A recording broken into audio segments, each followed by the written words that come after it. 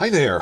The script for House of the Dragon's first episode was just publicly released online as part of this from script to screen feature that Deadline was doing.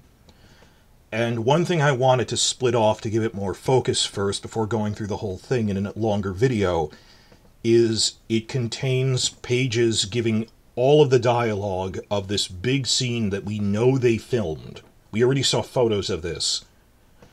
This big scene in the throne room where Viserys and Daemon discuss old Valyria and prophecies. Now, I've been talking about this since Season 1 leaks before the premiere. I made a series of videos back last summer when I was saying they're actually going to start injecting more magic into this show. That whereas Game of Thrones is trying to cut out magic, they're trying to put magic back in.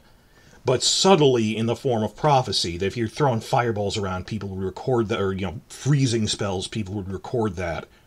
Versus, oh, I had this really prophetic dream, but I didn't write it down in the history, so, private conversation people wouldn't remember. So there are a couple of prophetic things that they put in. To do that, I made a checklist. I said that Viserys has a prophetic dream about his son wearing a crown, and then he dies, so he goes, well, what's going on here? Is Rhaenyra the heir? Tied to that white stag that appears, that's a trope they used. And that Aegon the Conqueror had a prophetic dream about the coming of the White Walkers again. But the third thing on the checklist was that they were also going to prominently mention, I said, like a year ago at this point, there's going to be this really prominent scene that was described in leaks where Viserys and Daemon discuss old Valyria. And that was later validated. We found out that they described this. The actors described it. We have a photo or two of it. We know this scene existed. And in the shooting script, it's 4 full pages, which is a pretty sizable scene. And it happens right after Otto sends Alicent to comfort Viserys, and he says, wear one of your mother's dresses. It's after we see Otto sending her away, but before she arrives. And according to this script, the next scene would then, after it ends, it would cut to Daemon in the brothel. So I don't know if this is canon or what, but it's an interesting scene. It doesn't introduce new names or concepts we didn't already know.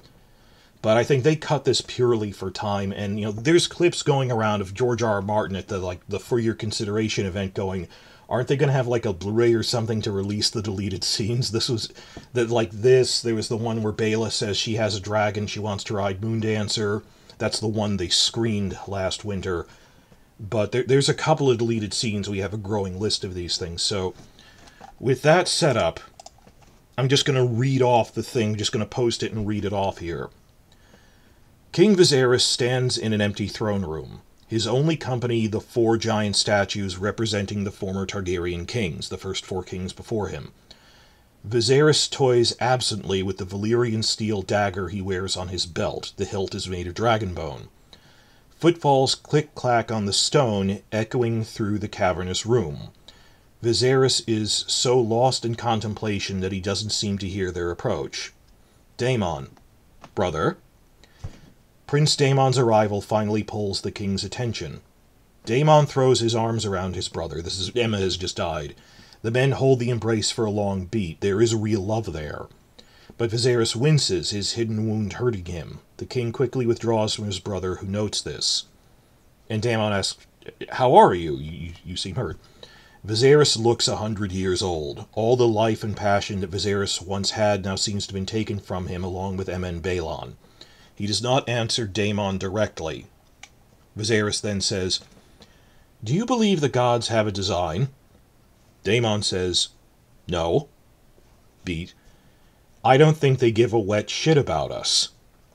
It's either they're not real or they don't care. He seems to be falling more on the, they don't give a shit about us. Then Viserys. As Targaryens, we're thought to be closer to gods than to men. That we were preserved from the doom for some higher purpose. And Daemon searches Viserys, frustrated by his indirectness. Just, what are you getting at? And Daemon says, we got lucky. There's no shame in that. Viserys, it wasn't luck. It was a girl's dreams. Daenys saw what was to come and saved us from it. Daemon, that made for a good story, but Daenys' dreams didn't make us kings. Aegon's dragons did, on the field of fire. Viserys, there were 1,000 dragons in old Valyria, so what put House Targaryen on the Iron Throne? Dragons or dreams? Daemon, Aegon was no dreamer. He was a conqueror, with a great sword of Valyrian steel and the most fearsome dragon that ever lived. Viserys, Aegon wrote his own history. The truth was something else. But he's trying to introduce him to that. I'm toying with maybe I should name Daemon heir now. Is he ready for it?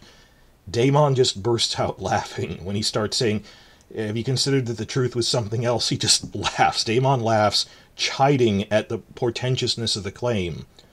And it takes him a while to recover. He has to recover from laughing and says, and what was that? Viserys takes a long pause. He looks at Daemon, considering whether to tell him some secret truth. But he says nothing in the end. Daemon, the Targaryen history is written in fire and blood, Viserys. Though some of us might wish to forget that, we cannot deny our nature. Viserys sighs, let down by where this is going. He looks up at the statue of King Jaehaerys where it looms over them. King Jaehaerys moved us beyond that, with 5 decades of peace and progress, and then the vote at the Great Council. And then he says this in a lamenting voice, and now I am meant, somehow, to do even better. Daemon, better? I have nothing but respect for Grandsire and all he accomplished, but Harrenhal was a farce. I think that's interesting. That's the only time they really mention that they're related to Jaehaerys. I mean, once or twice Viserys will mention, oh, it was when he was drunk at the hunt, he went, who had to put up with this? And then Lionel Strong points out, Jaehaerys was driven near madness by his children. That Daemon is also the grandson of Jaehaerys, and he gave Daemon Darksister personally. That he got it from Xenia, he held on to it for years. I wish we get a flashback scene of Jaehaerys in season 2 of Jaehaerys giving Daemon Darksister, that he knew him too. And that Daemon was willing to raise a mercenary army. He was going to fight Corlys if there wasn't a Great Council.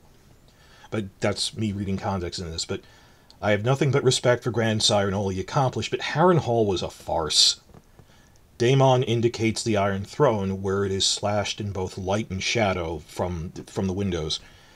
And Daemon continues, councils don't make kings. Kings make kings. Viserys, the Great Council worked out well for you, my prince. Daemon, not as well as it did for you, your grace. Viserys laughs, shows a flash of his old self.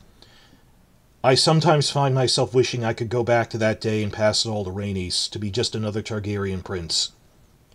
Daemon twists at the insult. Just another prince? Like me? He thinks, he doesn't say that. And Viserys continues, just another prince, to be able to hunt and read and enjoy life's simpler pleasures. Daemon, give it up then. We're both in our best years, but they are being wasted at court. Viserys, you think I should abdicate the throne? Daemon, leave those burdens to your council. You were the last Targaryen to ride the Black Dread. Claim Vhagar. We could fly to conquest together. Viserys, and who would we conquer? Daemon, anyone we wish. We can do as Aegon did. Write our own history. In fire and blood. And it's underlined in the script. In fire and blood.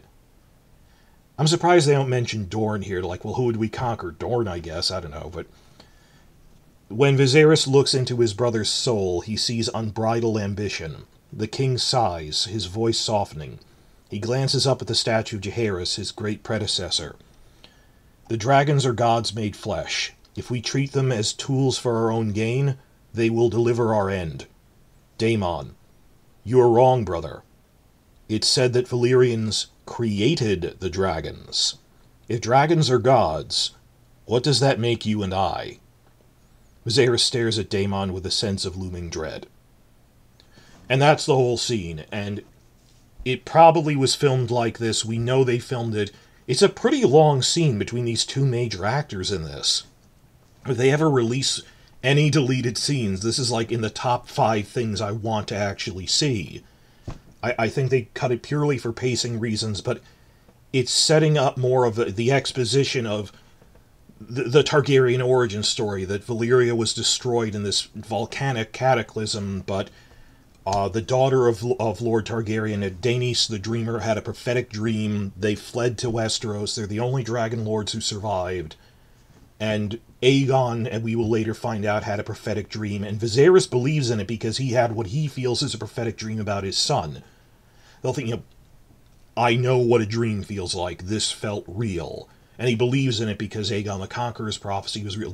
This is a world where prophecy exists, that Daenys the Dreamer, and that they're having this debate, and Daemon's going, or Daenys just got really lucky? How do we know the gods gave her a prophecy? That there's always doomsday preppers who are wrong.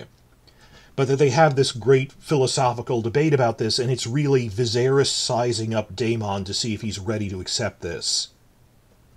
And that it parallels that when he starts talking to Rhaenyra about it, that they say we're closer to gods than men, and she says, I think that's just, people just say that because we have the dragons. Without that power, we're as fallible as anyone else, is what makes him think she's ready to hear this. That whereas Daemon, when they're talking about this, let's use the dragons to conquer people, just, it doesn't even matter who we conquer.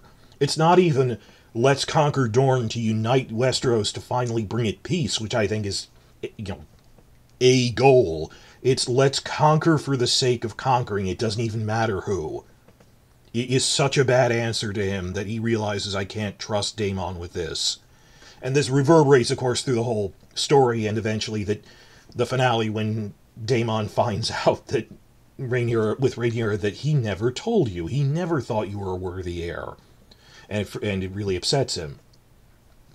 So we've known this existed for a while. I'm so happy to have it in print now. I wondered if they were going to have a little more dialogue setting up that they want to do a Doom of Valyria prequel. And it isn't just about the Doom. The plan was it's a 5 to 7 season show of the century leading up to the Doom, the political factions, that it culminates in the final season with the Doom, is the plan for that. But they sort of are laying the groundwork for such things, that what are the prequels that they want to do other than Dunk and Egg, which is after this. That the pilot episode for this has a lengthy discussion about Nymeria and the Rhoynar, because they want to make a Nymeria and the Rhoynar spin-off, that there was a bit of a longer discussion about Valyria. Now, I think they're still setting up a Valyria prequel in the sense of just prominently mentioning Valyria, in the sense that we have Viserys building his model city. That's in the script, too. And that on its own is enough to just get people realizing what was Valyria like. Well, it was 10 to 20 times the size of Dragonstone. It was 14 volcanoes. It was huge. They had 1,000 dragons at their height. Then it all came crashing down. I think they've set it up enough, but I wonder, would a casual audience know who Daenys and Aenar are, even though they mention them in dialogue by name once or twice? So this would have been great for book fans. I understand. Pacing is a thing.